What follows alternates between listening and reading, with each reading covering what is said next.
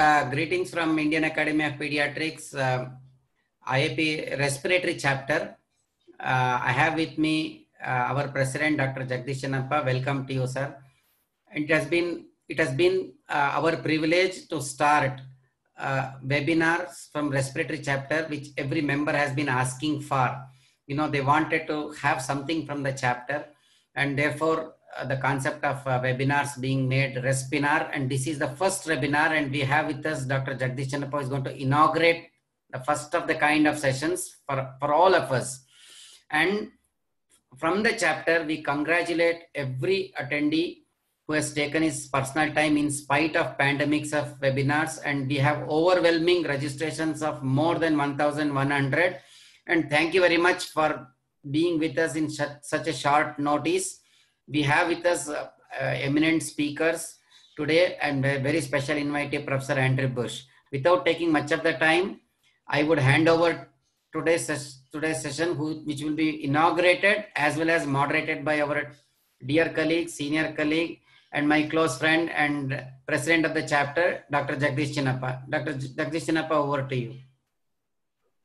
Dr. Subramania, thank you very much for that very kind introduction. And I congratulate you also for thinking about the academic program from the respiratory chapter.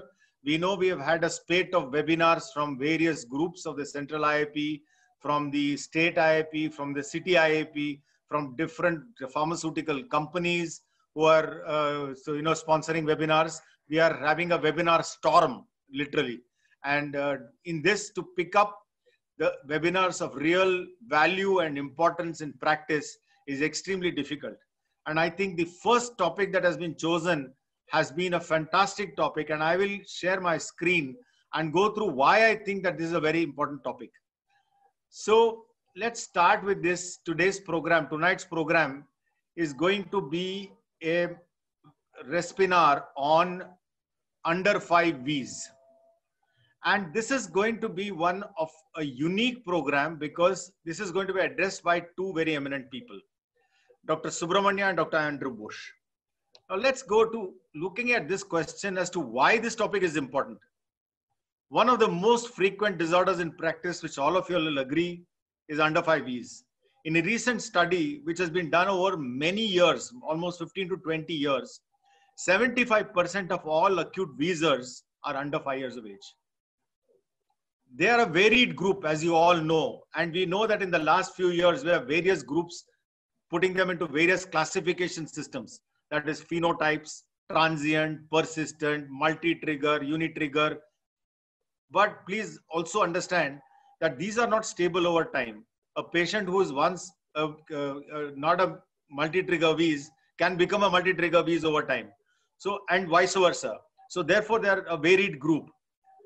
One important thing which has come out from all these studies is that lung function in many of these under 5 wheezers is significantly affected in adulthood. Much of the COPDs you see in older adults is a result of uncontrolled and very poorly managed under 5 wheezers. And please also understand that the transient wheezers, whom we dismiss as nothing much, is not benign. Many of the transient wheezers will land up with restricted lung function later on. And this is a very, very important thing to note. We also now are realizing that viral infections are again not simple things. In my college days, medical college days, we thought bronchiolitis was something which is once comes, never comes again. But we now know that RSV disease can cause in a subset of children alteration in their lung function and recurrent wheezing. Rhinovirus is another virus which is known to cause problems. Then we also look at inflammation parameters in the airway. What is the difference between eosinophilic inflammation? Well, this is the group of children who will respond to steroids. Another group of neutrophilic inflammation will not respond to steroids very well. We also are now coming to know about the airway microbiome and how it alters management. So therefore, there are some groups which are now looking at long-term antibiotics in a subgroup of sub-preschool wheezers. This is a matter which has come up in the last few years.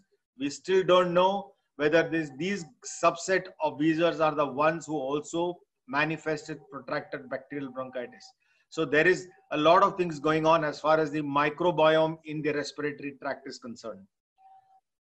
Now we also have another issue. We always thought uncontrolled asthma going into childhood will cause airway remodeling. But we know that early remodeling starts as early as 3 years of age. And it can progress quite significantly by the time the child is 6 years old. So therefore, we need to look at this as a very important thing. We also are now doing lung function tests in smaller children. And so we know how the pattern of this kind of wheezing affects our children. Now we will have to relook at our things of counseling parents as, oh, he's got only transient wheeze, he's got only under 5 wheeze, he'll outgrow it. All you need is some bronchodilator when he gets it. Or he's a happy wheezer, don't worry, he'll be all right. So another final question is when to start, how long to give steroids, when to stop, whether you're going to give it on a long-term basis or you're going to give it only during exacerbations. A lot of questions, and really we do not have too many answers. So to give these answers, we have two very eminent people. We have Dr. Andrew Bush, who is a professor of pediatrics and pediatric respirology. I will go to his biodata a little later. And we have our secretary, Dr. Subramania, who's passionate about this and who's written many articles and books on this, and he has talked quite frequently on this problem. And I think these are the right people who can put different perspectives. One is the Indian perspective, and the other one is going to give you a global perspective. Dr. Andrew Bush is an old friend of the respiratory chapter. He's been coming for our RESPICons, and it's always a pleasure to hear him because he's an authority on pediatric respirology and pediatric pulmonology. His areas of interest primarily is on airway inflammation and how to address it, how to assess it, how to manage it. And he has looked at many problems as far as this is concerned. He has had a huge number of students. Many of them are our own Indian doctors. We have Dr. Gupta, we have Dr. Sejal Zaglani, we have many others from India who aspire to work with him because of his expertise. Dr. Subramania, of course, doesn't need any introduction to this group because he's well known all over India as a very, not only, he not only informs but entertains. So he keeps both your right brain and your left brain going at the same time. So I don't need to talk about all his awards and everything else because it's well known to all of us. So with these few words, I hope I have tickled your inquisitiveness or your curiosity to look at what is going on in under 5 Vs. Welcome Dr. Andrew Bush. He has joined us now and I welcome him to the webinar. Thank you, sir, for joining in. Thank you so much. And with these few words, I now hand over the session to Dr. Subramania to give his first talk.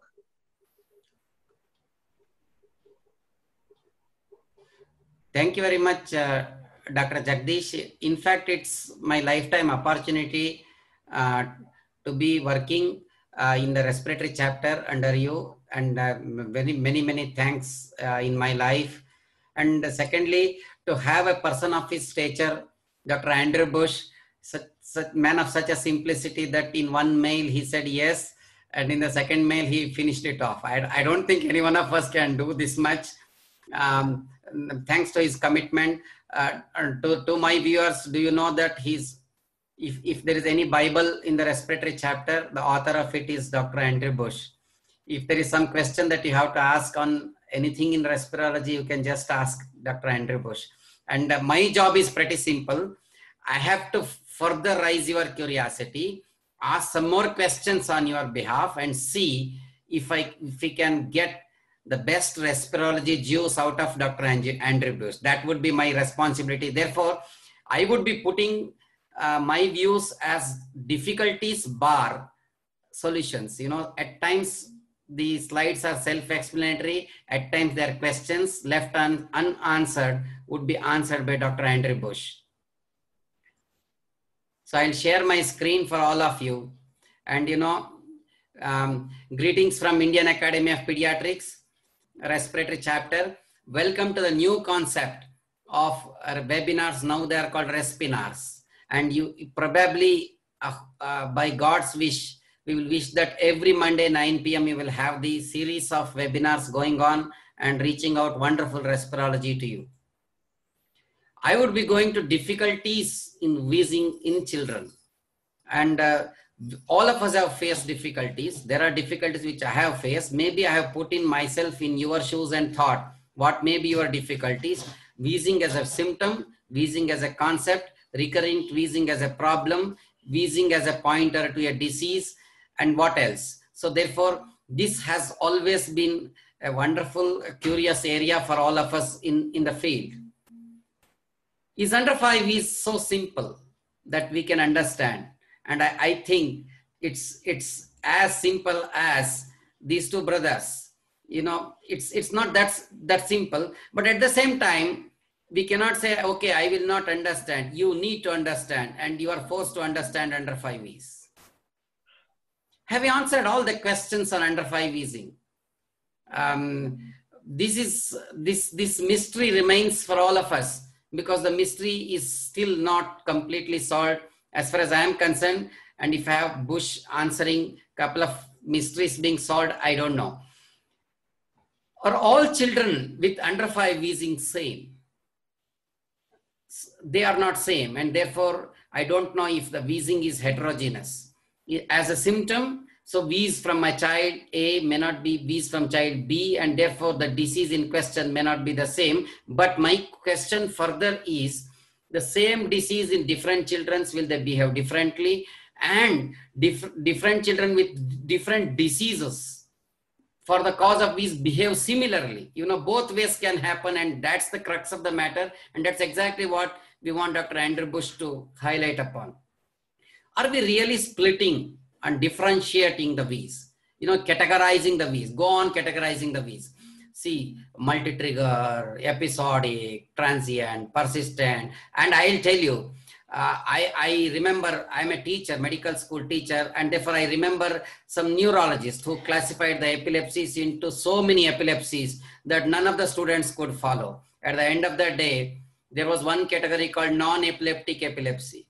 You know, to that extent, this means that there is maddening classification that is going on, and this kind of heterogeneity will take us anywhere. And I know it may make the problem more complex than simple. And I expect Dr. Bush to address us and to make it simpler, and, you know, a simplest thing that we can all understand and take home at the end of the day. The second question which bothers every mother, every pediatrician, and every research worker, the wheeze, under 5 wheeze, which I am addressing, in that is asthma likely? This is a very, very important question. And what asthma I understand, what asthma Dr. Jagdish understands, what asthma someone else understands, is it same or is it different? So I call somebody asthma because it is a clinical diagnosis, and I say it is not clinical diagnosis, it is clinician's diagnosis. And clinicians are again variable, and clinician to clinician there is a variability. There's variability in a heterogeneous country like ours, a diverse country like ours.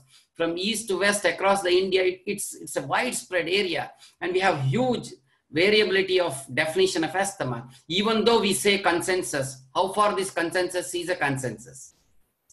When exactly I should call them asthma in a wheeze? This is exactly what we want to know. Is it after the inflammatory mediators comes in the breath? Is it when the chronic inflammation starts in the lungs? Is it when the clinical manifestations become so obvious that every Tom, Dick and Harry can recognize it as asthma? Is an early diagnosis of asthma possible? My question is an earliest diagnosis of asthma possible in a wheezer? Or should we just wait?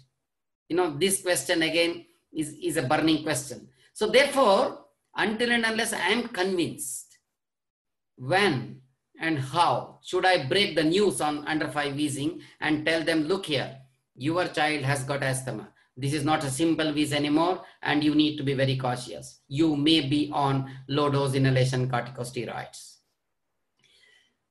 A lot of us go elsewhere, you know, go beyond infection, and somehow the life circle is such that we come back to an infection.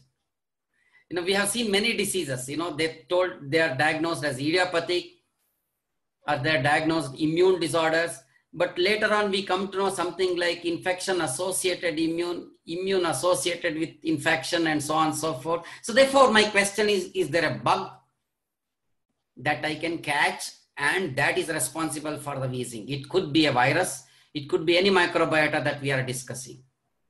Therefore, diagnosis of wheezing, is it clinically possible?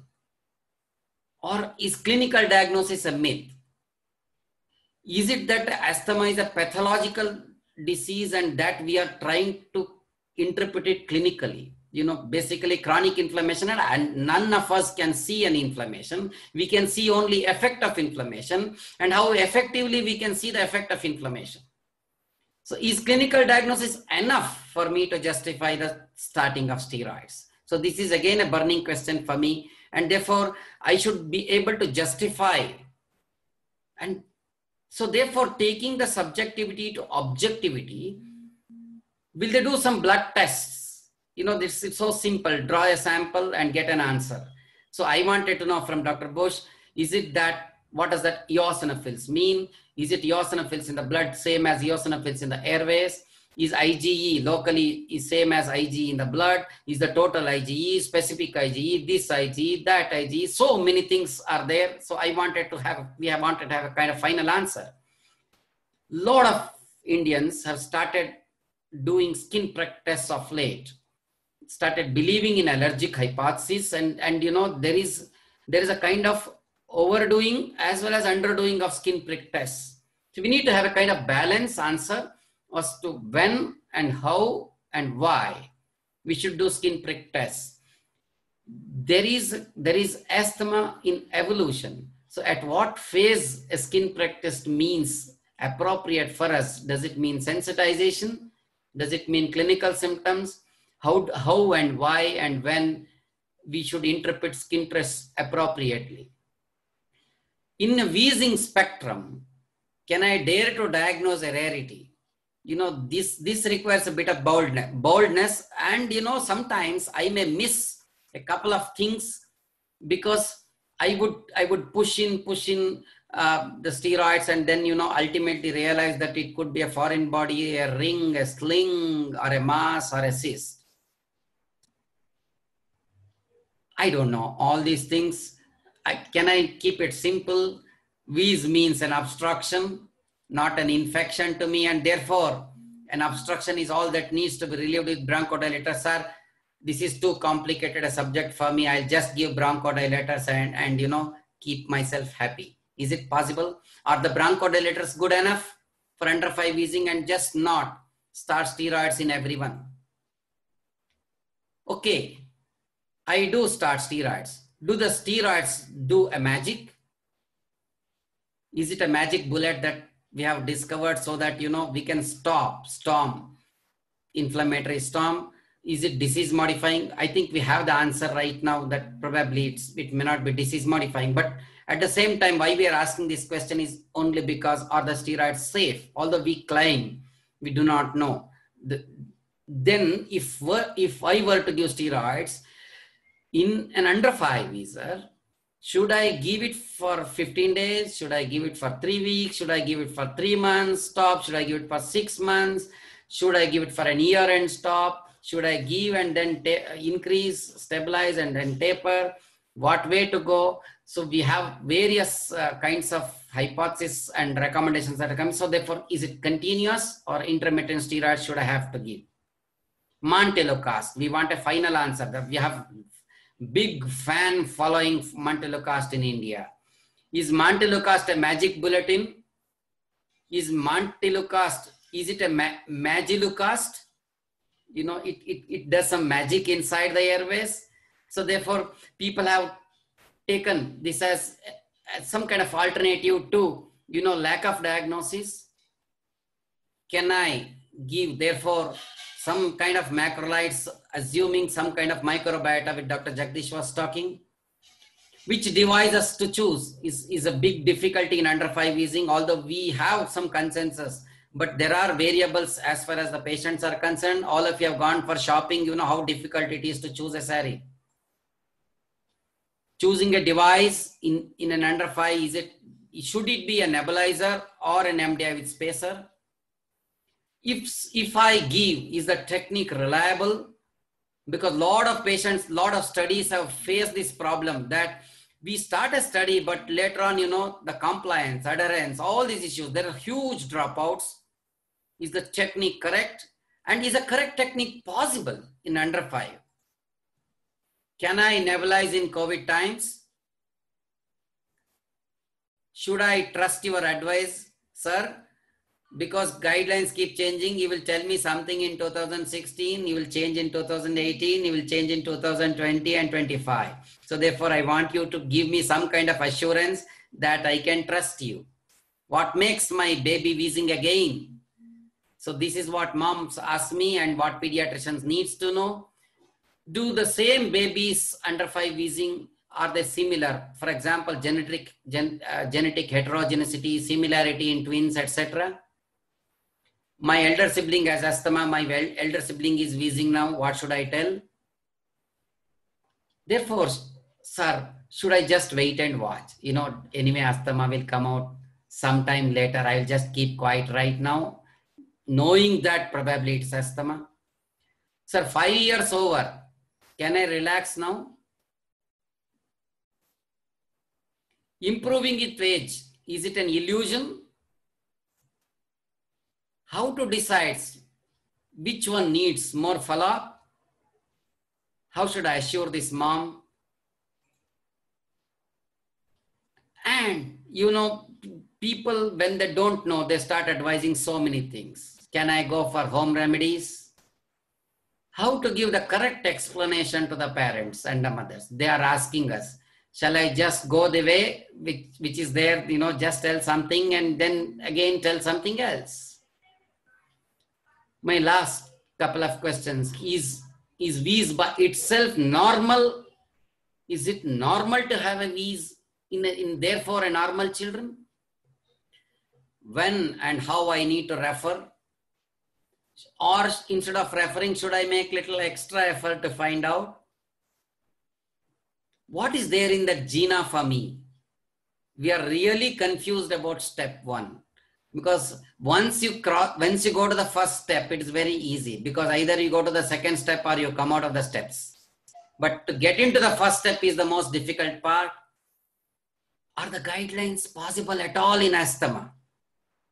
And if possible, are they clear? Are you confused? I hope that I have confused enough. Please do not worry. Answers are not easy. My dear friends, we have a wonderful person with us, a very senior professor, and who is the editor of Bible of Respirology, who has been the editor of the most prestigious journal, Thorax. And it's my lifetime privilege that I am sharing the thoughts with him. Stay safe. The session on wheezing will continue next week as well if the questions remain unanswered, and maybe next few weeks as well. And that's my presentation for Dr. Professor Andrew Bush to take over. And I hope, and I'm very pleased that he took his time out of his busy schedule and clinic and for here with us for us to address us. Over to Dr. Jagdish Chinappa and Dr. Andrew Bush for their remarks and their presentations. And thank you very much. Thank you, Dr. Subramania, for that colorful presentation of the questions that we all ask every single day. And I think you put it together very nicely. What if there are any other questions which the participants have, please put it in the Q&A box so that we can compile it at the end of Dr. Andrew Bush's talk. So now I invite Professor Andrew Bush to give us the answers which Dr. Subramania has asked. So welcome, sir. Honor to have you on our platform. You can please start your presentation. Thank you so much. I think you have a record, right? I think you have a recording of this.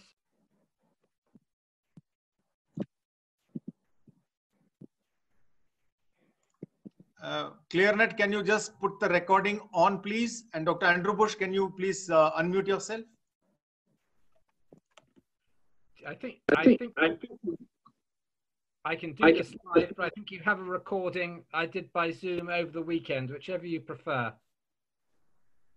Yes, sir. I'm just about to play it, sir. Perfect.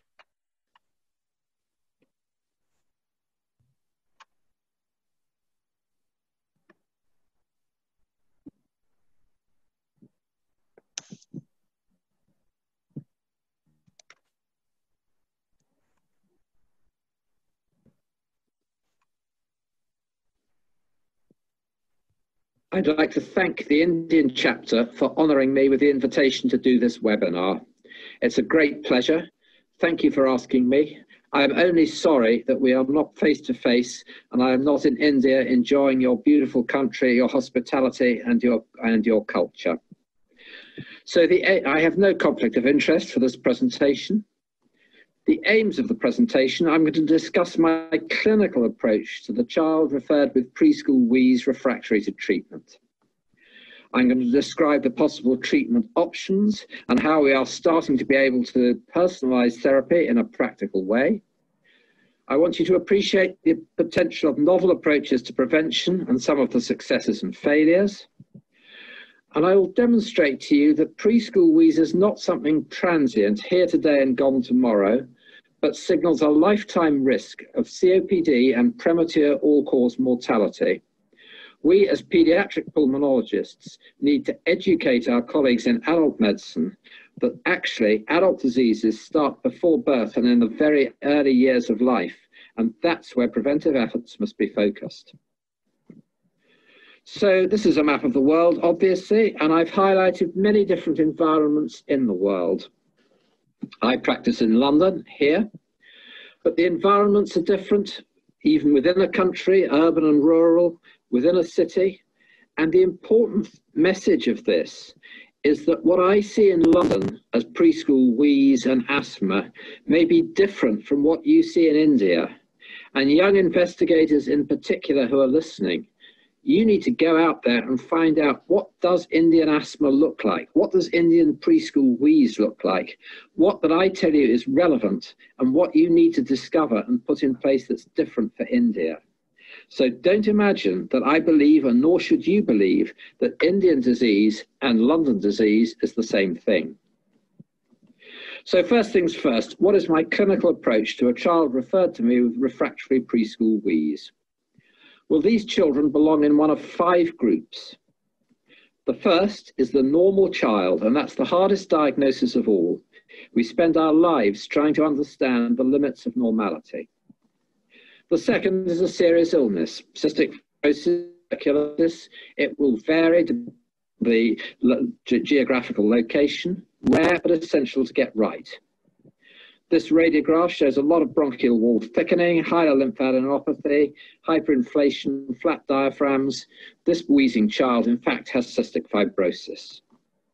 An asthma syndrome is the third group, and I will come to that presently. Minor problems like rhinitis and reflux, which may mimic or exacerbate wheezing syndromes. And the over-anxious parents, usually first-time parents, who haven't really appreciated how much illness a normal child may get. So atopic wheezer, which side is normal? Or perhaps I should say, which is the abnormal side? And whichever you've chosen, you're right, they're both abnormal. This child, who's a 1-year-old with atopic dermatitis and wheeze, in fact has this bronchogenic cyst on the MRI scan, pressing on the airway. And you can see in this bronchoscopic photograph of another case, the smooth indentation of the cyst on the airway wall. What caused the symptoms in this child? This is a 15-month-old girl with 4 months of cough and noisy breathing intermittently. On one occasion, she was admitted centrally cyanosed to the hospital, but she did not get ventilated. She didn't respond to therapy, and she was referred for further investigation. You can see on this chest x-ray, there's loss of the hemidiaphragm, loss of volume, and this was interpreted at the time as collapsed consolidation in the left lower lobe. The CT scan showed this mass of bone density crossing the mediastinum, and she went on to a bronchoscopy.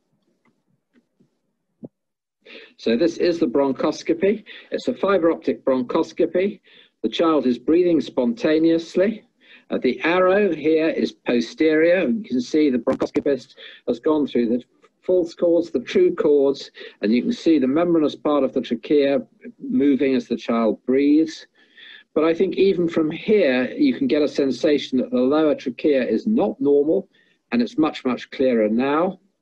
You see it's slit-like rather than the horseshoe-shaped, barely recognizable as a trachea. You can see just about, still see the membranous part moving with respiration. As the bronchoscopist advances, you can see some purulent secretions at about 11 o'clock here. And you can see the airway is narrowed. Do you see there's this whitish mass? I wondered if it was a tooth.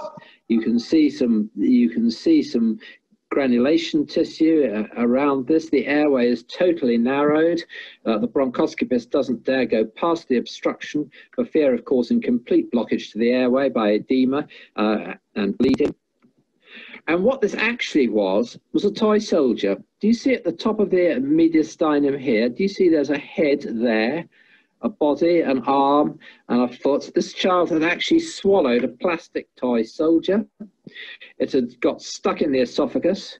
By God's grace, it had not eroded into the aorta, but had eroded across into the trachea. You could see the soldier's head in the bronchoscopic video, and the child was cured by the surgeon removing the soldier.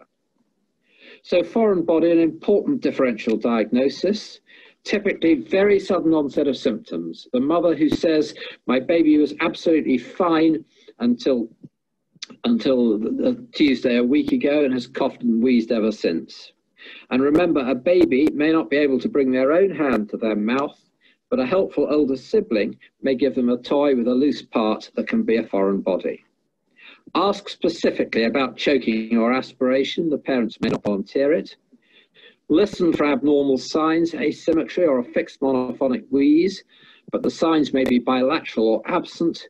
The chest x-ray may be normal. Please don't send a 1-year-old for inspiratory and expiratory films because you won't get them. And if the history is suggestive, the child needs a bronchoscopy. And my colleague, Professor Duncan Geddes, claims a world record for foreign body. He did a bronchoscopy on a 32-year-old man with asthma and pulled out the top of a baro from the airway. And the young man said, that's funny, I swallowed that 25 years ago. And because he said he swallowed it, everybody assumed it had come out in the feces, but in fact, it was lodged in the airway. This is another case, a 27-week preterm baby. You can see down in the NICU, non-intubated. You can see on the right lung, the sort of ground glass appearance typical of hyaline membrane disease or neonatal respiratory distress syndrome. With retrospect, it's actually different here. The child was eventually intubated, ventilated, eventually extubated, but was left with persistent respiratory distress. And at term, this CT scan, you can see this hugely overinflated right lung. The anterior mediastinal line has been displaced into the left hemithorax. You can see the compressed left lung. And this is an angiogram from another similar case. You can see here, this is a pulmonary artery sling. Here's the common pulmonary trunk, the right pulmonary artery, and the left pulmonary artery actually comes off the right pulmonary artery instead of the common trunk, goes across the mediastinum, narrows the airway, and it causes compression. And pulmonary vascular rings and slings are a very important differential diagnosis of preschool wheeze. In India, I suspect tuberculosis and narrowing of the airway by tuberculous lymph nodes is more important. And you can see here a series of panels of bronchoscopic photographs of tuberculosis. So all that wheezes is not asthma. You take a good history, carry out a detailed physical examination, and importantly, and something we've got wrong in the United Kingdom, isolated chronic dry cough with no breathlessness in an otherwise well child is not due to asthma, or very, very rarely. And in England, we have overdiagnosed and overtreated cough variant asthma. You may well do no investigations, and that's appropriate for most wheezing preschoolers. If you do decide to investigate, important to do targeted investigations and a selective approach. Don't do every test on every patient. What is the limit of normality? And as I said, that's the hardest diagnosis to make. Normal child. Well, post-viral, post-bronchiolitic cough, that may go on for many weeks. Viral colds. 10% of children have more than 10 colds a year. Symptoms may last 2 or 3 weeks, and this is normal. Acute otitis media, the child may have more than 3 episodes a year. In my country, because of vaccine phobia and stupidity, pertussis is making a comeback. Very common is what I call nursery school syndrome. This is usually a first child. Early placement in a childcare facility because both parents are working. There are repeated viral infections with one viral cold merging into another. And of course, because it's a normal viral cold, they don't respond to medication, but usually they've been given antibiotics, bronchodilators, inhaled steroids, all sorts of stuff. My prescription, a hot lemon and honey drink for the infant and a glass of good wine for the mother, both to be repeated as often as needed. And I would strongly commend this meta-analysis, particularly to the trainees in the audience. This is a meta-analysis of the extent and duration and frequency of respiratory symptoms in normal children. Please read it. So points in the history that you need to focus on. Is this really wheeze? In my country, parents use the word wheeze to describe many different noises, a crackly noise, an upper airway noise, and increasingly we're using a video questionnaire to ensure that what they are talking about of wheeze is what I think of as a whistling polyphonic musical expiratory noise. Are there prominent upper airway symptoms? Are there symptoms from the first day of life? And if an experienced mother says that their baby was symptomatic from day one of life, that baby needs investigating. Sudden onset of symptoms suggestive of a foreign body. A chronic wet cough.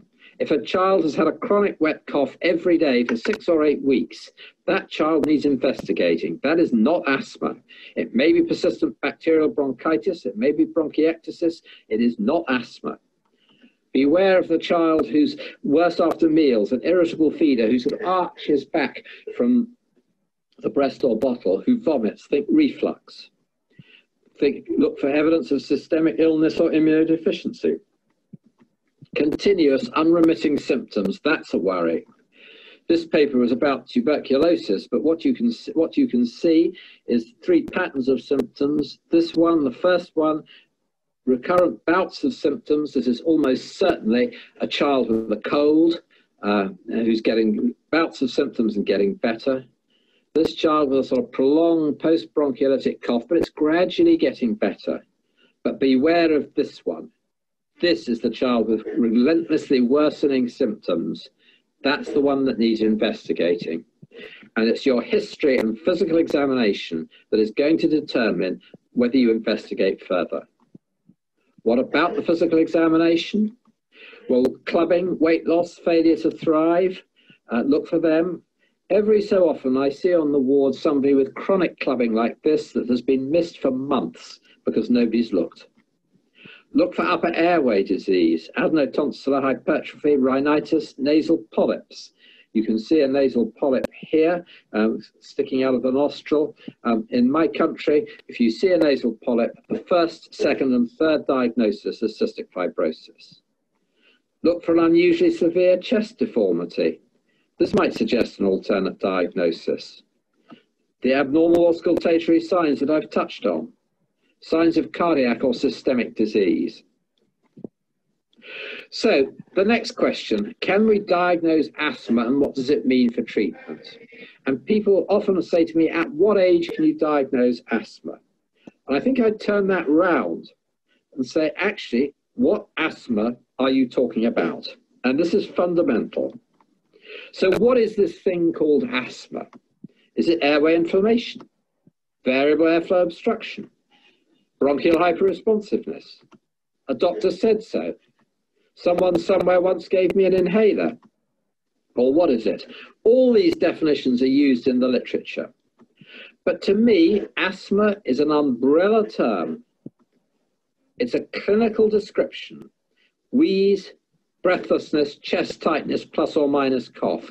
Clinical symptoms.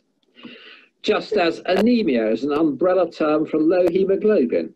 If you went to a hematologist and were told you're anemic, your next question would be, what sort of anemia do I have? What specific treatment do I need? Same as if you went to a rheumatologist with hot, red, painful joints. It's arthritis. But what arthritis? Rheumatoid, osteo. What is the arthritis? What specific treatment do I need? And similarly, if I say to you, your child has got asthma, the question you should shoot back to me is, what sort of asthma does my child have? And I'll show you what I mean. What we need to do, rather than use umbrella terms, is deconstruct the airway into treatable traits. So what do I mean? Well, the airway can respond to a toxin insult in very stereotypical ways. Just as the kidney, if it's damaged, retains urea and creatinine, irrespective of the cause of the damage. Same with the airway. Fixed and variable airflow obstruction. This could be bronchoconstriction due to airway smooth muscle contraction. It could be intraluminal mucus causing wheeze. You can lose these, if your mother smoked in pregnancy, these beautiful alveolar guy ropes that hold your airway open can be lost. But does the child have the treatable trait of bronchodilator responsiveness? If so, please prescribe beta-2 agonists. Does the child have airway inflammation? If there is no inflammation, why would you want to give an anti-inflammatory drug? Would you give an antihypertensive drug to somebody with a normal blood pressure, or insulin to somebody with a normal blood glucose? No, ask the question, does this child have the treatable trait of airway eosinophilia? And if so, give inhaled steroids. Finally, airway infection and impaired host defenses. Does the child have airway infection? If so, prescribe antibiotics. Much better, look for treatable traits and treat them. This, of course, is not original. The late, very great Freddie Hargreave was doing this for decades. So we used to describe preschool wheeze by symptom patterns. This was the ERS guidelines in 2008, I think. Episodic viral wheeze, just wheezing with viral colds, no wheeze any other time, may not be transient, may go on into school age, no eosinophilic inflammation, don't use inhaled steroids. Multiple trigger wheeze, on the other hand, you wheeze with viral colds and with other typical triggers like excitement, allergens. It may not be persistent. Some will have eosinophilia and remodeling and will benefit from inhaled steroids. But we're learning more. This is Professor Soglani's research. You can see BAL eosinophil count in viral wheezers, multiple trigger persistent wheezers and controls. And what you can see is that both viral wheezers and multiple trigger wheezers may have airway eosinophilia, and some may be normal. What about atopy? Well, if you look here, the non-atopic and the atopic, many atopics actually have a normal BAL eosinophil count. We need to do better. Just asking parents about symptoms is not good enough in the 21st century. So let's think about treatment now. Why would I want to treat a child with preschool wheeze? Well, it may be I would want to prevent disease progression from preschool wheeze to school-age atopic allergic asthma. The antihistamine data, the ETAC studies were negative. I'll show you the steroid studies soon. Or I may want to treat just persistent symptoms at the time. And I'm going to go through all these treatments in a moment. So what about inhaled steroids? The argument went, okay, inhaled steroids are great treatment for school-age atopic allergic asthma. Why don't we start them early, before it's developed, and it will stop it developing? Great idea, but wrong. So two great randomized controlled trials, IFWIN from Manchester, PEAK from the United States, showed no benefit.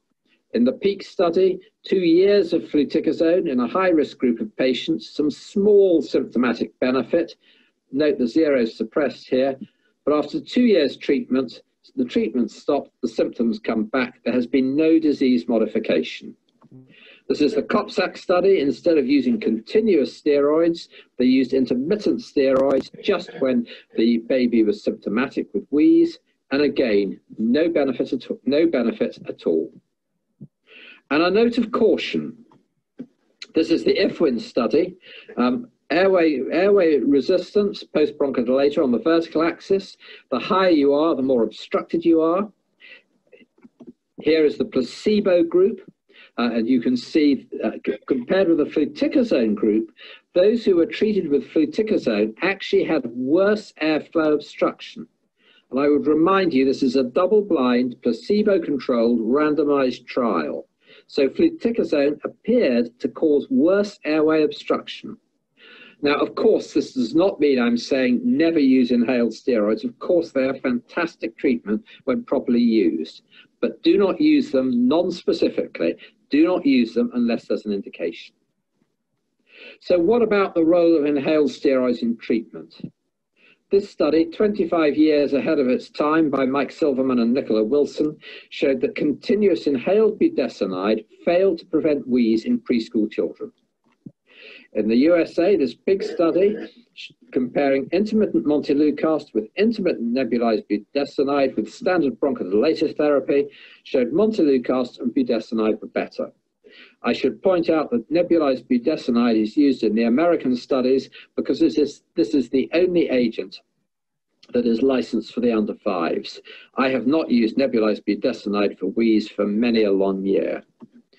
This study from Canada, Francine Ducharme, showed this huge dose of fluticasone, 1.5 milligrams per day at the time of viral wheeze, reduced the prednisolone requirement, but it also suppressed growth.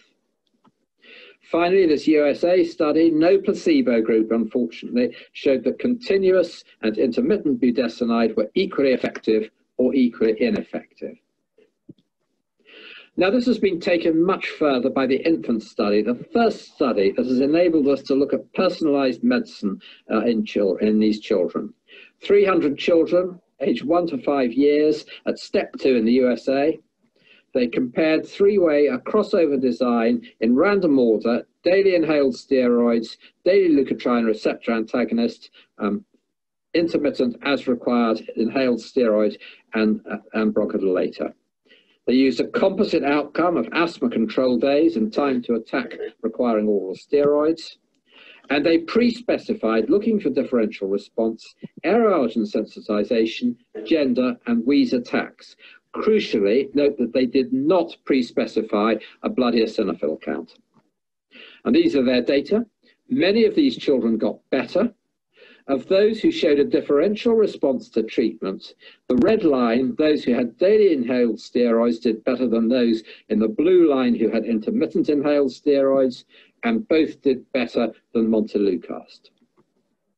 And when they did their pre-specified analysis, they looked at those who were aeroallergen sensitized, and it was those who responded to inhaled steroids. They then looked post hoc at a blood eosinophil count analysis, and they chose an arbitrary cutoff of 300 cells per microliter and showed that if you had a raised blood eosinophil count above 300, you were much more likely to respond to inhaled steroids. Below 300, it didn't matter what treatment you gave. And post hoc, a blood eosinophil and aeroallergen combined, and they showed that if you had a raised blood eosinophil count above 300 and were aeroallergen sensitized, this was the group that responded.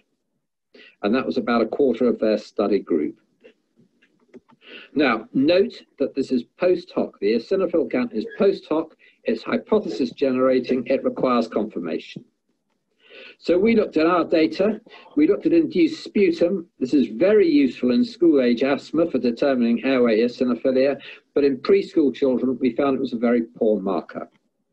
However, if there was no blood eosinophilia, they were highly unlikely to have BAL eosinophils. However, also importantly, blood eosinophils may be driven by other atopic diseases, such as atopic dermatitis. And in a low and middle income setting where there's a heavy burden of parasites, a raised blood eosinophil count may be just due to parasites. That's what I mean when I say in India, you need to see, is the infant study relevant to you? Does it need to be modified? You need an Indian study. Go out and do one. I'd really encourage you. What about Montelukast? Well, cystinoid leukotrienes are raised at the time of viral infection. Parents probably won't medicate well children. So this was the PREEMPT study, and they showed in over 200 children that intermittent Montelukast was superior to placebo in preschool wheeze and school-age wheeze. And you've seen these data before. Intermittent Montelukast was better than standard bronchodilator. However, in this huge study with very nearly 1,800 patients in it, there was no difference between placebo, intermittent or daily Montelukast in terms of response in the primary endpoint. And in Jonathan Griggs' weight study, again, nearly 1,400 patients, 1 year follow-up, no benefit from intermittent Montelukast. So I would point out in 2 studies with more than 3,000 children, preschoolers, there was no benefit from Montelukast. Now, I accept that there may be 1 or 2 individuals who benefit. I suspect we've all seen those individuals. But at best, Montelukast is a minority medicine. And I'm shocked by the prescription data, which I can't show you, from England about how much the prescription is going up and up and up. That should not be happening. And also important, this is a famous picture, the scream, and there are psychiatric side effects of Montelukast, as many perhaps as 20%, sleep disturbance, night terrors, behavioral changes, some of which continue after stopping. Warn the parents if you're going to use it. So, what are my protocols? Episodic treatment for episodic problems. The first choice is nothing more than bronchodilators. But I've got to ask myself, does the child need treatment at all? It's not a trivial exercise, giving a mask and spacer and an inhaler to a vigorous toddler. I do try leukotriene receptor antagonists, but if they don't work, and they usually don't, I discontinue them. I then try intermittent high-dose inhaled steroids, no higher than 400 micrograms a day of beclomethasone equivalent, and monitor them carefully. A counsel of despair is to use combinations of the above. What about multiple trigger wheeze? Well, I recommend a 3-step protocol to you to avoid you over-treating children with transient conditions. Step 1 is to commence treatment with 200 micrograms of beclomethasone and see them in 6 weeks' time, at which time the treatment will be stopped. And you tell the parents this. You ask at 6 weeks, is the child better? If the answer is no, they're not steroid sensitive, think of alternative diagnoses and therapies. If the answer is yes, you still stop the treatment because you don't know whether they've got better because you're a frightfully clever doctor, or they were going to get better anyway. So you stop the treatment and reassess the child, see them again.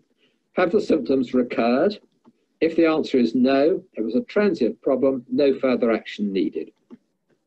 If the answer is yes, then you restart beclomethasone and titrate to the lowest dose to control symptoms. And I would really strongly recommend this 3-step protocol with a time of trial time off treatment. What about macrolide antibiotics? As you all know, they have multiple anti-inflammatory, antiviral, antibacterial, multiple effects. In this study from Denmark, 72 children with what were called asthma-like episodes, I don't know what that is, lasting at least 3 days, symptoms were shortened by azithromycin. In this study, they were more stringent. To get into the study, you had to have had at least 1 course of prednisolone, and if you were given azithromycin, you had less subsequent courses of prednisolone. But in this study from the emergency department in 300 children, no effect of azithromycin. So I suggest that azithromycin may be justifiable in those with acute, really severe wheeze heading for ICU. But if you use it widely in the community, you will infallibly drive macrolide resistance up. What about prednisolone for the acute treatment of wheeze? Well, this is a meta-analysis in nearly 1,800 children, 11 studies from outpatients, inpatients, and the emergency department. Overall admissions, no benefit. outpatient studies, placebo, fewer admissions, emergency room studies, small benefit of steroids. So here you can see if you're an outpatient, no effect of prednisolone on whether you get admitted to hospital. If you get an outpatient, in fact, in this thing, you actually get to do better with placebo. If you're ill enough to get to the emergency department, maybe hospital admissions are reduced. Further results, all comers, if you get prednisolone versus placebo, are you likely to get an extra course of prednisolone? Nope. If you're an inpatient, it may reduce the need for further oral steroids. So here in panel E, the suggestion is that if you're ill enough to be an inpatient, steroids may be beneficial. But overall, most preschool wheezers do not need steroids. If they're in the community, they certainly don't need steroids, and even in the hospital, many don't. There is a hint of more benefit in sicker patients, and possibly this could be a non-genomic effect of prednisolone reducing airway edema.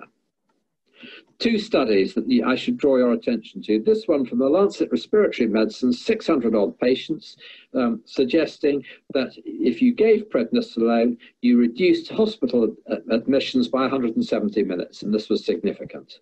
This was a slightly equivocal study. They changed the endpoint halfway through. This is Jonathan Griggs' study in nearly 700 patients, coincidentally exactly the same shortening, 170 minutes, not significant. What do parents think? Well, parents in the audience, if you had a choice between a course of steroids for your child or staying in hospital 170 minutes longer, I think most of us would prefer not to use steroids. So there is a role for steroids, but not in primary care, not as a routine in secondary care, possibly for multi-trigger wheeze with a severe attack, and possibly any severe viral wheeze heading for PICU. So I'm briefly now going to talk about future risk. Will they go on to develop asthma, doctor? Will they get school-age asthma? So this is an ROC with an area under the curve of more than 0.9, and the three things that predict persistent asthma in school age are bad attacks of wheeze, aeroallergen sensitization, and exposure to tobacco smoke before the age of 3. I'd like briefly to review the developmental course of lung function. This is Global Lung Initiative data, over 100,000 records between 2.5 and 95 years. They've constructed predictive equations for spirometry. You can see that your lung function increases up to the age of 20 to 25 and then declines. They've calculated ethnic normal ranges, and I think that's actually wrong. That's a debate for another day. And your lung function depends on how you are when you're born, what happens in childhood, and how quickly you decline. And I'm going to show you that COPD is a childhood illness. This is the ECFS study, nearly 14,000 adults. They enumerated 5 childhood risk factors, the deprivation factors, maternal, paternal, and childhood asthma, adult smoking, bad respiratory infections. And you can see in this panel, lung function on the vertical axis, age on the horizontal axis, and the more of these risk factors you had, the worse was your lung function. And early childhood disadvantage, whether you smoked or not, was associated with lower lung function. It never caught up, and that is key. Your lung function does not catch up. There was a faster rate of decline and more COPD. COPD is a childhood disease. And a low FEV1 is significant for more than just COPD. This is the Tucson study, nearly 1,500 participants. They looked at terciles of FEV1 and mortality. 122 died, and you can see as early as the 3rd decade of life, those with the lowest tercile of FEV1 had the highest mortality. And for every 10% decrease in baseline FEV1, there was a 15% increase in all-cause mortality. Really worrying. What about adults, low birth weight in adults? And this is, to start with, this is a coal miner from England with a canary. And he's got a canary down the mine, not because he likes birds and music, but if the canary stops singing, it means the canary is dead from carbon monoxide poisoning, to which it's exquisitely sensitive. and the miner has to leg it up to the top or he'll die too.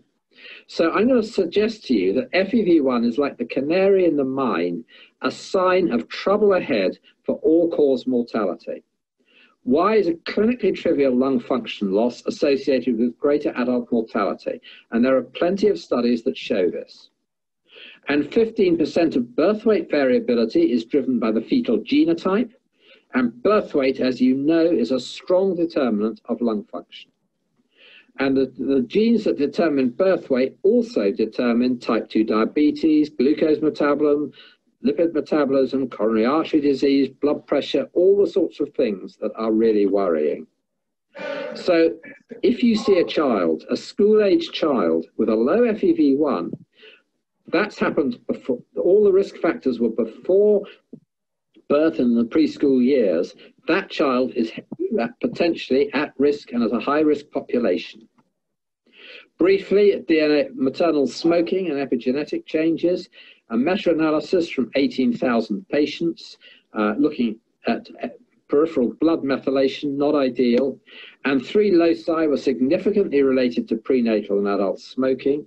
You can see that in this top panel here, whether you look just at maternal prenatal smoking or whether you also looked at adult smoking, all 8 loci were significantly related to adult smoking, and significantly there was a robust link of these cardiometabolic factors to the robust link to cardiometabolic risk factors, blood pressure, triglycerides, etc.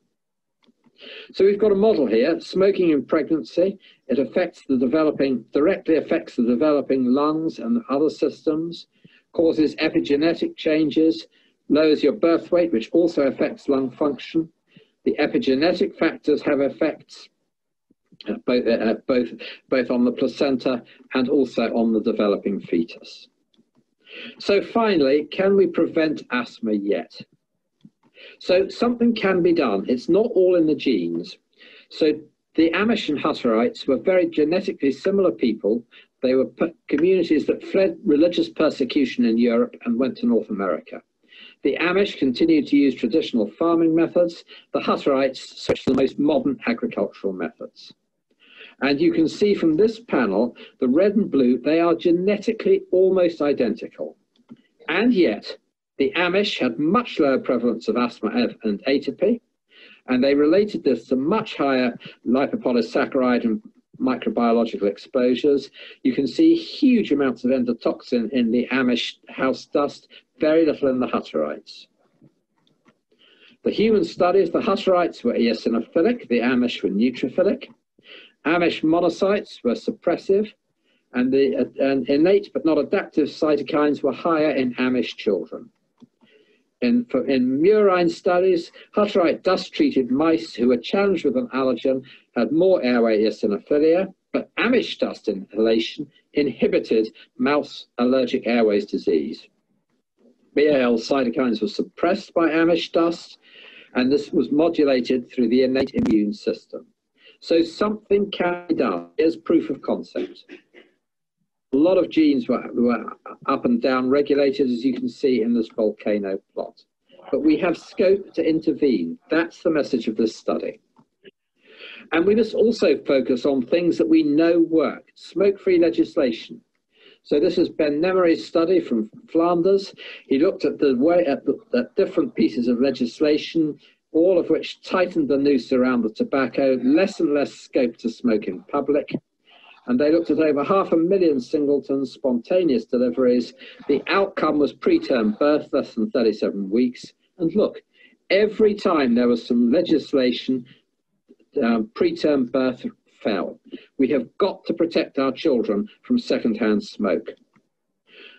Banning smoking in public. This is a benefit to those like waiters who are occupationally exposed, but what about the innocent bystanders, children?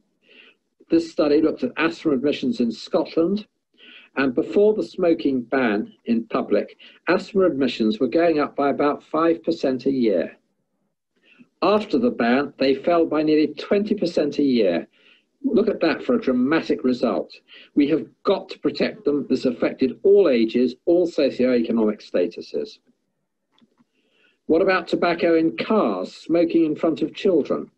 This is a UK study looking at the effect of the ban on smoking in cars, children reporting exposure to cigarette smoke, and the English ban was associated with an absolute decline in exposure. Legislation works. This is what happened in England with the ban. Dramatic effects. What about e-cigarettes? I don't know if you have a problem with vaping.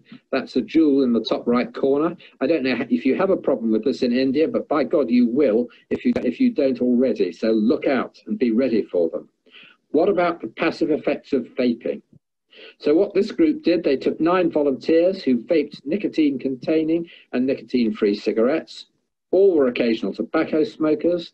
Note, incidentally, there was far more nicotine in the e-cigarettes than was on the package label. What they found was all sorts of different chemicals in the gas that was being inhaled passively. And in the urine of those who were passively exposed, increased nicotine, increased cotinine, and increased other chemicals. Do you want our children to passively inhale this stuff? Get ready to repel borders, because that's the new way that tobacco companies are making money. What about pollution? I know, very important in India. So this is a study of 600 children who had spirometry done at the age of 4.5 years, and they looked at residential exposure to benzene and nitrogen dioxide. And you can see that for both benzene and nitrogen dioxide, the more there was exposure in pregnancy, the lower was the FEV1 at 4.5 and 5 years. And for this study, but not for others, it was a particular pregnancy effect. And it was worse if your child was allergic, and worse if you came from low socioeconomic status. This is an American study. Again, we've got to pressurize our legislators. We must protect our children. This is the South California Children's Health Study. 3 5-year cohorts, starting at mean 11 from 1994, 1997, and 2007. They had annual spirometry and air quality as the state government tightened the noose on those pollutants. Air quality improved and lung growth improved. Here you can see FVC, here you can see FEV1. Note that the x-axis is rather confusing. It's going in the opposite direction. So 0 is here, not here. So this is low pollution. In each case, you can see in successive cohorts, you can see as the pollution improved, FEV1 and FVC also improved. Legislation works. Something else can be done. This is an intervention study in pregnancy comparing olive oil placebo with fish oil in Denmark. Over 700 pregnant women randomized, followed up, 96% follow-up to 3 years. The primary endpoint was wheezing at 3 years, and the risk of persistent wheeze was less with fish oil, especially in mothers who had low metabolites in the blood or low intake. And you can see here the effect. There's placebo, there's fish oil, less wheeze at 3 years, and there was an interaction of maternal fatty acid desaturase genotype. What about vitamin D in pregnancy? And this is a disappointment. The VDART study with high-dose supplementation in vitamin D versus standard supplementation at age 3, a small trend for a benefit. A similar study was done in Denmark, not itself significant, but when they were combined, there was a significant effect. Was this through antiviral immunity? But at age 6, there was no difference. And you can see here, that's the VDART study. By age 6, no difference in the vitamin D or control. Again, by age 6 in the Danish study, absolutely no benefit. Disappointing. So in summary, what are my take-home messages? The first is the clinical one. Preschool wheeze fits into one of 5 groups. You need your careful clinical skills, history and physical examination for that categorization, some targeted tests in some. We are on the verge of personalized medicine for preschool wheeze, and that's the way we must go, rather than just putting steroids in the tap water or asking parents about symptoms. That's not good enough for the 21st century. If you've got a child with acute attacks, atopic sensitization and tobacco exposure, this is a high-risk group, not just for COPD in adult life, but for all-cause mortality. And we're getting close to strategies to move beyond palliative care in steroids and bronchodilators for symptoms to actually preventing the disease. Perhaps the Amish Hutterite and other studies gives a tantalizing hint that bacteria may be important. Before you laugh too loudly, remember years ago, duodenal ulcer, there was a pathologist who said, I can see spirochetes in duodenal ulcers. And everybody just laughed their heads off. Ridiculous. But we're now treating duodenal ulcer with antibiotics because it's caused by Helicobacter. Is there an asthma Helicobacter? A challenge for you young investigators listening. So I'd like to thank you for listening. I'd leave you with this picture of my 6 grandchildren. We've got to protect their lungs. I hope this was useful. Do please email me if I can answer any questions for you. I'm very happy to take questions now. Thank you so much for your kind attention.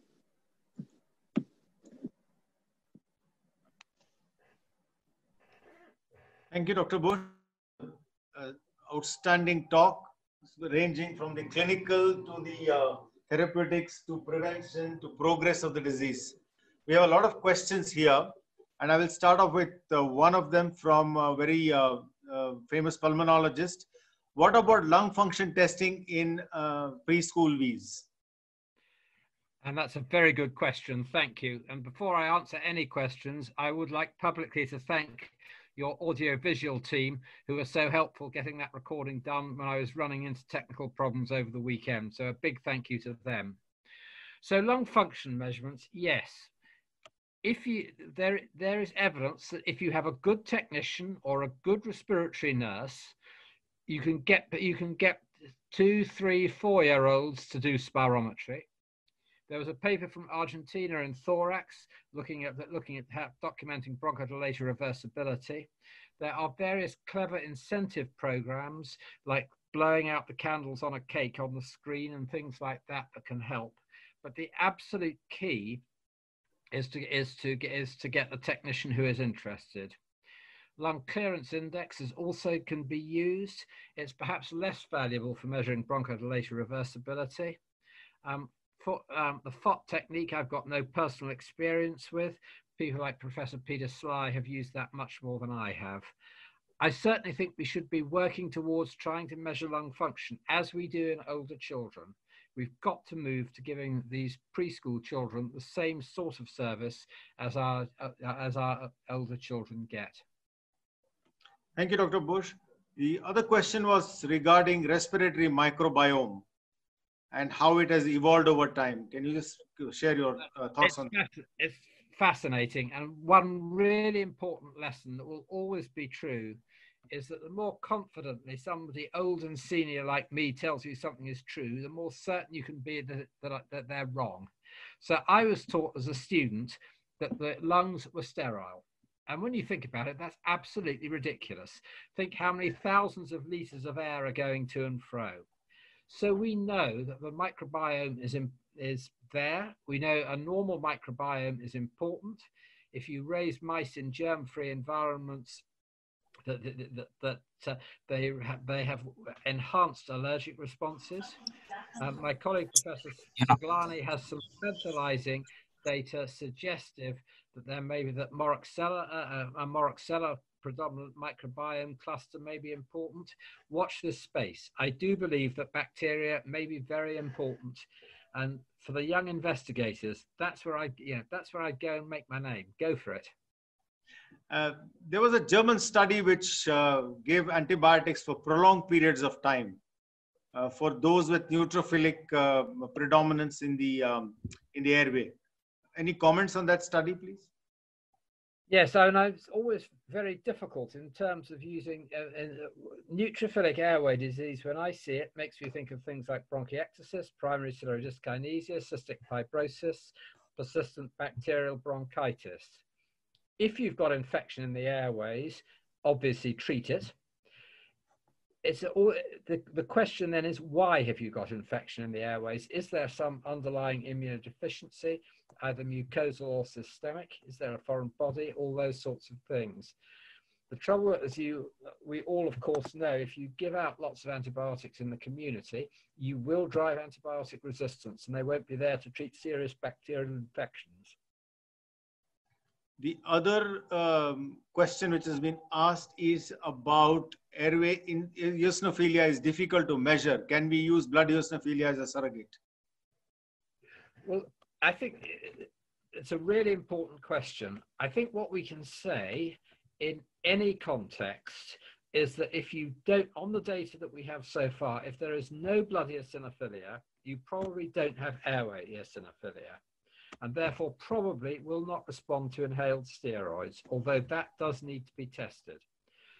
If you have a raised blood eosinophil count in my country, that could be due to another atopic allergic disease like an allergic rhinitis or eczema.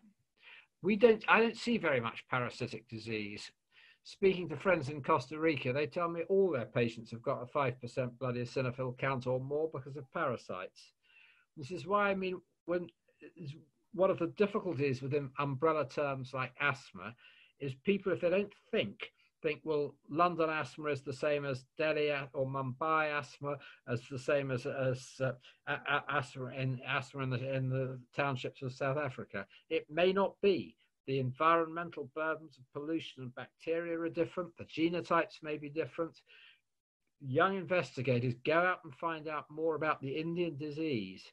It's a diversion, but there's a fantastic project looking at interstitial lung disease in adults in India, a collaboration between numerous Indian centers and I think Washington University. And the pattern of interstitial lung disease was completely different in India, about 50% for hypersensitivity pneumonitis from water coolers. So, you know, look and see what's really going on in your patch. Thank you. There's another question, interesting question. Can you get asthma without cough? You can. But obviously wheeze is just a noise, as I think was highlighted very nicely in the first talk. There are many different ways of wheezing. It just means that the airway is narrow. It could be due to mucus, could be due to airway instability. Generally, asthmatics do cough, but I would stress, I don't know what it's like in India, but I do know that in England, we have overdiagnosed cough variant asthma. Right, sir. There's another interesting question on whether the classification of episodic wheeze and multi-trigger wheeze is obsolete now.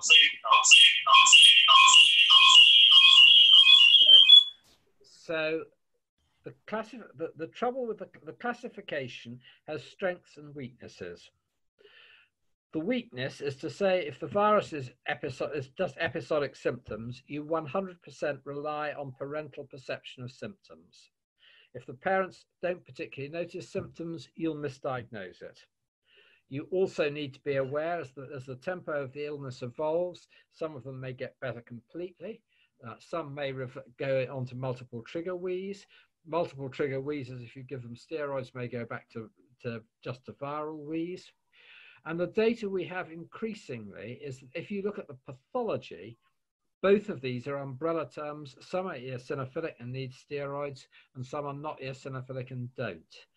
And I think, you know, we've got to get into our bloodstreams as pediatric pulmonologists. Just as you measure somebody's blood pressure before you give them antihypertensives, we've got to be trying to measure airway eosinophilia before we're giving anti-eosinophil therapies.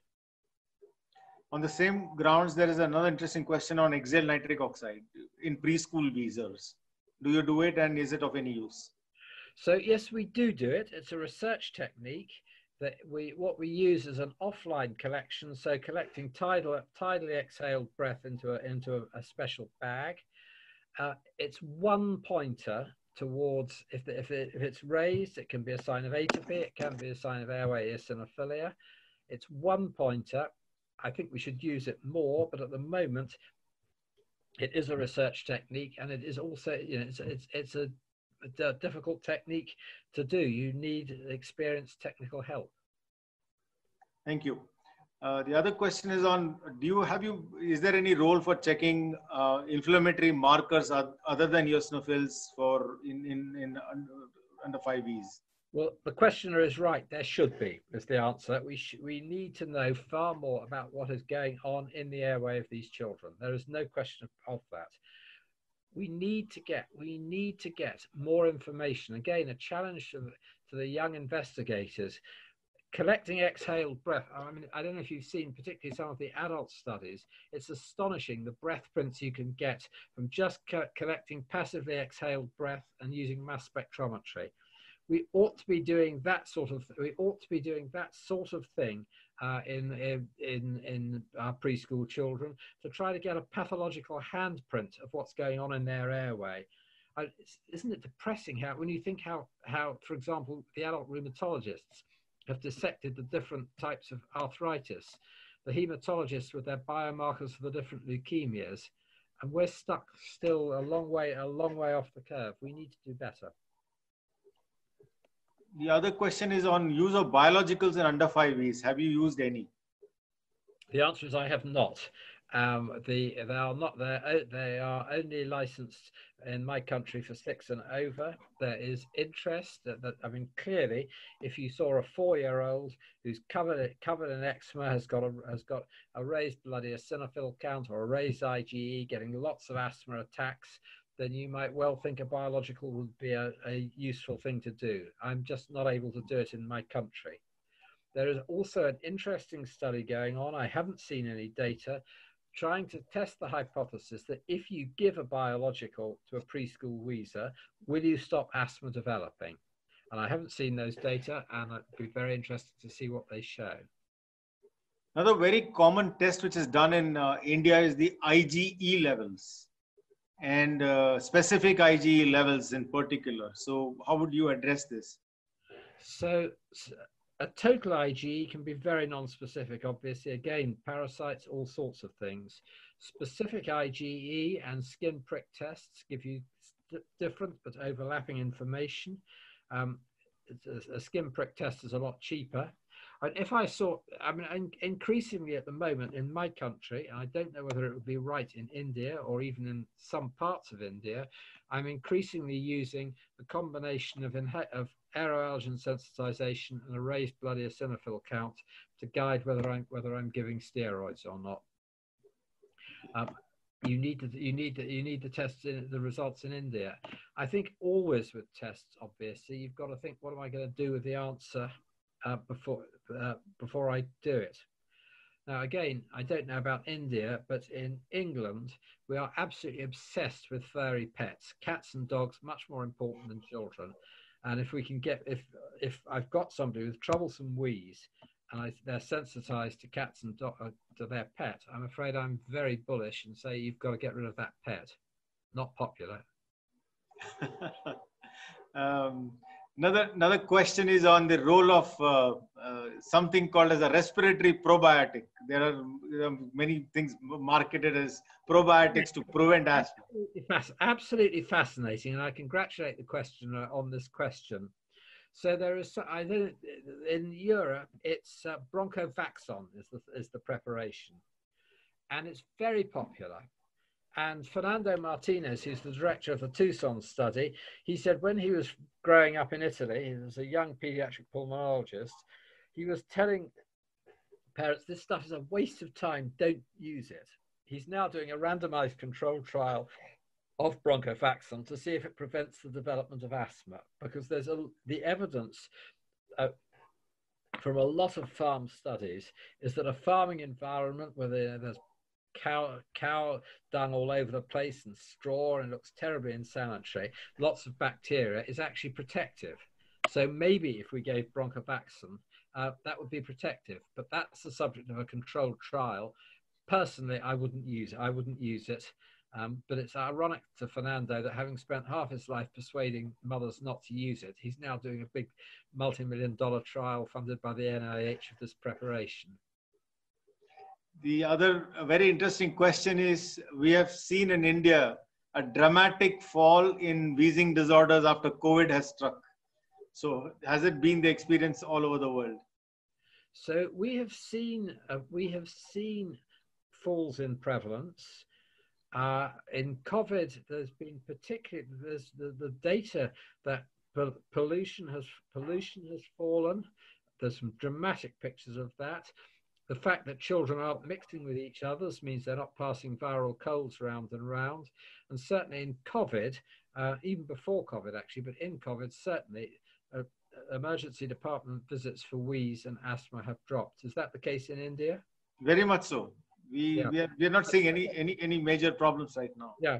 And pollution, I think also not passing on wheezes. Certainly in my country, I don't know whether it's true in India, parents are worried about traveling and they're worried about coming to a crowded hospital and picking up an infection there.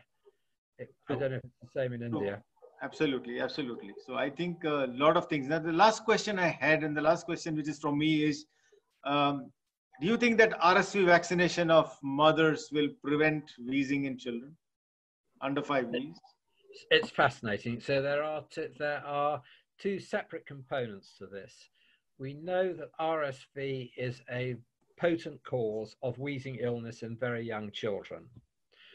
We know that palivizumab, for example, reduces wheezing very early on in life. I think the data on maternal immunization have been controversial. I think there's a signal that it is worthwhile. I think we're close to that. The most interesting question, does RSV infection cause subsequent school-age eosinophilic asthma? The answer to that is almost certainly no. And anybody who wants the last word on that should read in the Lancet Respiratory Medicine. There's a meta-analysis of the various different intervention studies, and they showed that in school-age asthma, the effect has disappeared.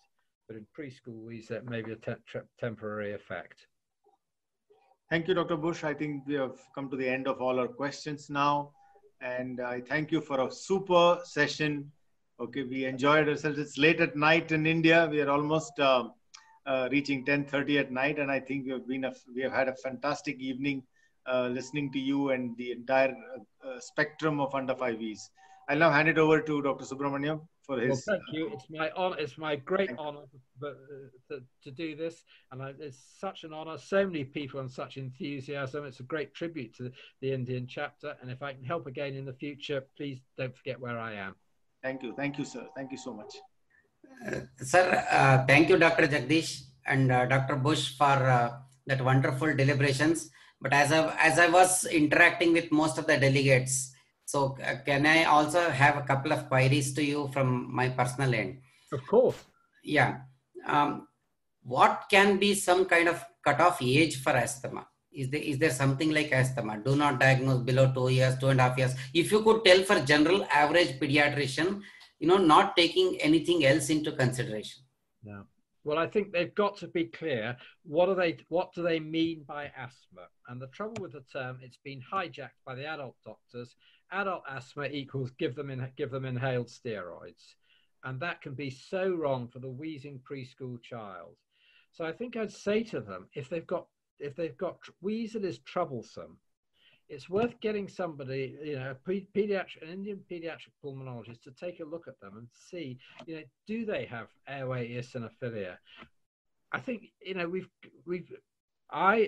my professional career, I've been too sloppy and just asking parents, what's going on. And actually, we need to make measurements, and that's what I would urge your questioner to be doing. And if they don't have the facilities and the child is ill, get them to see someone else. A lot of pediatricians over here have some kind of questions that are frequently asked in most of the conferences about the type of the device that they have to use. See, for example, I would just give an example of a 6-month-old baby, which is forced for a nebulizer, 1.5 year forced for a nebulizer, 3, 4, 5. If you were to split the age across the device, how would you advise? That's a very important question. And the first thing to say is the people who have the most skills with helping parents to use devices, which is challenging, are the respiratory nurses. We don't actually use nebulizer. I can't remember the last time I prescribed a nebulizer to a preschool child. We use small volume spacers like the Able spacer or the Aero chamber with a mask. Now, Heather Zar and others have done work suggesting you can convert a plastic bottle for cheapness, a plastic bottle into a spacer. The important thing is to spend time with the parents to try to get them to see how to use it, make a game with the child. Don't frighten the child by sort of rushing at them with putting a great mask on their heads. Our nurses are much, much more skillful than I am at that. And lastly, only one question, my apologies, but No problem. no, the question was that, which I also faced in many of the where I attended, was that which steroid to use under 5. You know, even you can answer off label, no problem. Is it fluticasone or is it budesonide or is it something else? So I would just use the cheapest, quite honestly. There's been no comparative studies. The very potent topical steroids worry me a bit. And the reason they do is because, as you know, the airway has got a complicated immune system to prevent us dying every time we inhale a bacterium. We know that systemic steroids are immunosuppressive, and there's increasing evidence that powerful topical steroids are as well. So in COPD, there's a greater prevalence of pneumonia if you treat them with steroids. There's a greater prevalence of TB. There's a greater prevalence of atypical mycobacteria. Again, I must stress, I'm not saying don't use steroids. That would be ridiculous. But I am saying there is an argument for not just a financial one, but a side effects one. There's an argument for making sure you target them accurately to the people who need it. And the last question, because this is again question of, debates and controversies. Do you advise skin prick tests as a measure of sensitization and therefore a decision, or do you bank on clinical diagnosis as far as under 5 wheezing is concerned? I prefer to use skin prick tests, or if they're on antihistamines, a blood test. I prefer to document it if I possibly can. Now, again, I don't know what the prevalence of atopy is across India. Then you started at the beginning, pointing out rightly what a diverse multicultural society India is, and anybody like me who's been there more than about 5 minutes can appreciate. I remember going to a craft fair outside Delhi. It just blew my mind away, all the cultural diversity.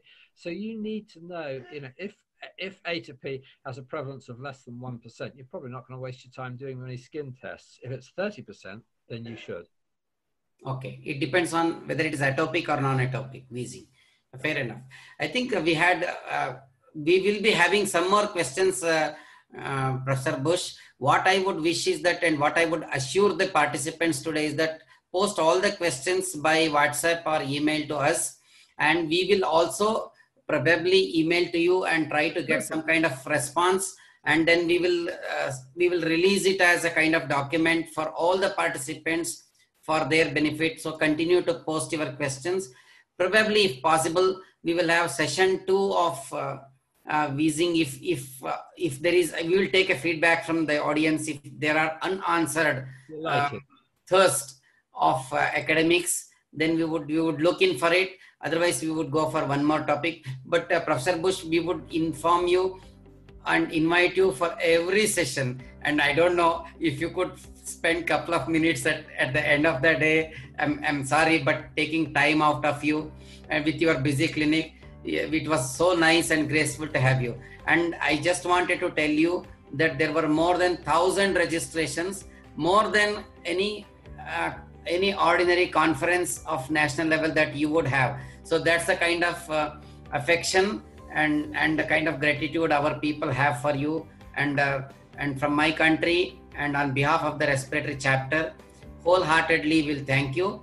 We'll thank Dr. Jagdish Channappa for moderating today's session. And lastly, wonderful audience who have responded to us just in a notice of 2 or 3 days.